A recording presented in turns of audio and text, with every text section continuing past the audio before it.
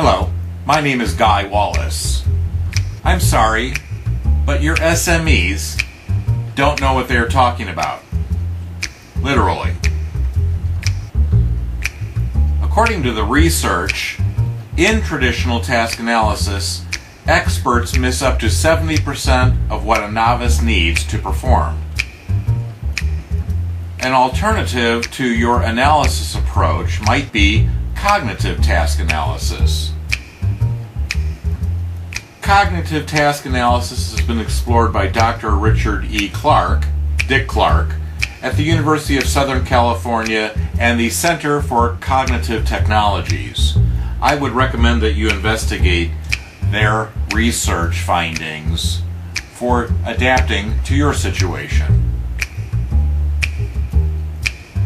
They use cognitive task analysis to capture expert knowledge and skills for research and for instructional design. Cognitive task analysis extends traditional task analysis and captures information about both the overt observable behaviors and the covert cognitive behaviors to form an integrated whole, a complete picture of what a novice needs in order to perform. 70 to 90% of knowledge is procedural, automated. It's not conscious. Your experts are actually unaware of what they know in order to do. Analysis of 25 years of research indicates that the best instruction contributes only an average of 20% to the increase in performance post-instruction. Our mental capacity is limited to 3 to 4 items at once, not the 7 plus or minus 2 that we used to think of in the past. Cognitive task analysis is an interviewing strategy for capturing how highly successful people perform complex tasks. It's not needed for every task that you might need to analyze. Some things are rather straightforward and don't need this level of analysis or this approach to analysis. Cognitive task analysis involves a series of individual interviews and observations. Note there are over 100 approaches to the conduct of CTA, cognitive task analysis, but only 6 were deemed to be evidence-based and therefore valid. Another alternative for your consideration is the group process approach to analysis.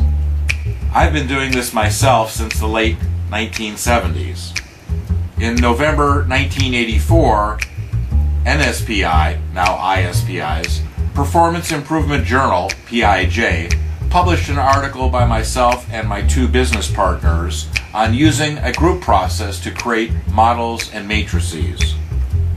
When you're confronted with the difficult task of identifying all of the critical components of knowledge and skills required for your various training target audiences, the group process has been proven by myself and many others on my staff and those that I have trained over the last few decades to really work, to really pull out those key pieces of knowledge and skills.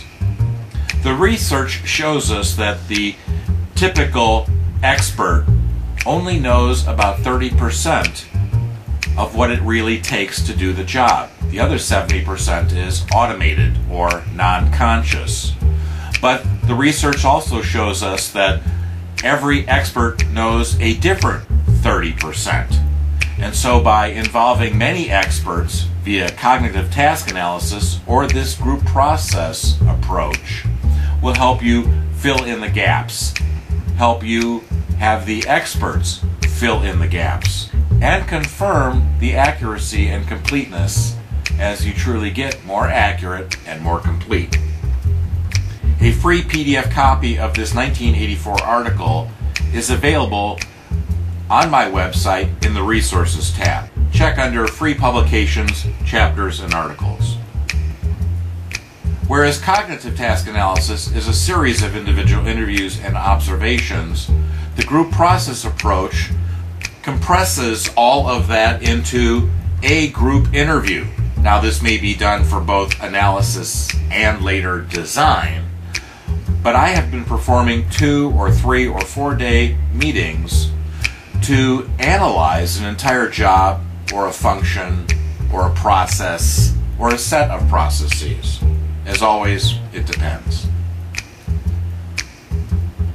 A 1 to 2 day meeting may be all that's required for your situation. Again, as always, it depends. But please, be aware. Warning. Just because a group of experts comes to a consensus on the what and how doesn't make them right. Reviews with others, sometimes called alpha and beta testing, and pilot testing, are also critical to prove them accurate, complete, and appropriate. And just because you can assess this, a level 2 evaluation in instructional design, doesn't mean that you'll achieve level 3 transfer. There are many other variables besides what the learner learned in the context of a learning environment and achieved mastery as demonstrated by level 2 evaluations. Perhaps what they learned wasn't authentic in the first place and won't transfer for that reason. Perhaps management will resist the learner coming back to the job with new knowledge and skills that the managers themselves are unaware of, uncomfortable with, and therefore will wish that the learner go back to the old way of doing things because they know how to manage that. My instructional systems design methodologies are a subset of my performance improvement methodologies. The analysis is very similar, but in the case of performance improvement methodologies, expands beyond the knowledge and skill enablers of performance. I have both EPI and PAC processes. EPI, the human performance technology or performance improvement methodologies, is all about enterprise process performance improvement, and there's 2 stages to that. My PAC processes are my instructional systems design, and they as well have 2 stages. All 4 stages of these 2 methodology sets have a focused effort, a phase, a cycle that focuses on analysis of the performance requirements and the enablers. Both methodology sets in the actual development of performance improvement interventions or instruction both have a pilot test component. In the group process analysis method, we use master performers, other subject matter experts, sometimes novice performers, and sometimes management and supervisory personnel. Facilitation in a group process is really key. It's critical. I have 12 general rules or guidelines for facilitators of the PAC processes. These are documented in many books and articles that I've published and are freely available on my website or as part of books that are now available as paperbacks and Kindles. This was all covered initially in a book published in 1999 that had been under development for almost 15 years at that point.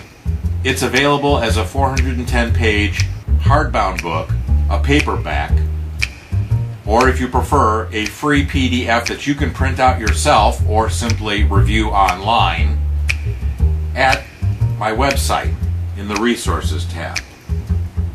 My book was reviewed back in 1999 by several leading gurus in the instructional design and performance improvement field.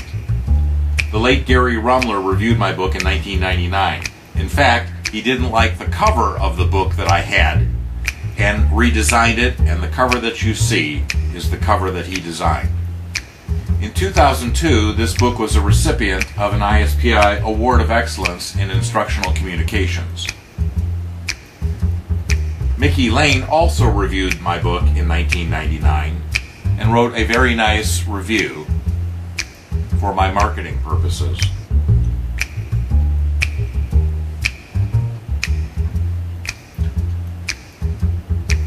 Lean ISD and several other books were reconfigured in 2011 into this packed six-pack, which also extends into EPI as well in the final book of the series. My book on analysis of performance competence requirements addresses the group process analysis methodology. I also offer formal workshops and less formal coaching sessions, and I've been doing this with my own staff since 1982 and developing the staffs of my clients since 1983. Reviews from some of the people who have been through these workshops include this one from Barb from back in the late 90s.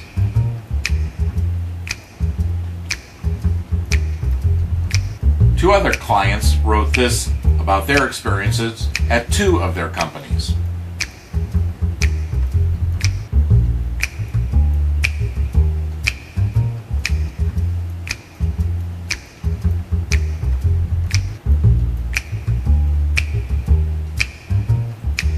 These workshops and coaching sessions can run between 1 and 5 days in length and can be combined with other content addressing the design of a curriculum architecture and learning paths and the design of instructional solutions along with the analysis that feeds those design efforts.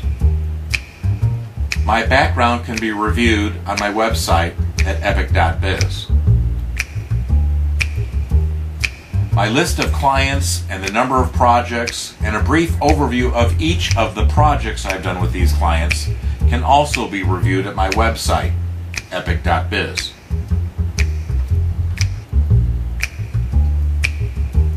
Contact me if you'd like more information.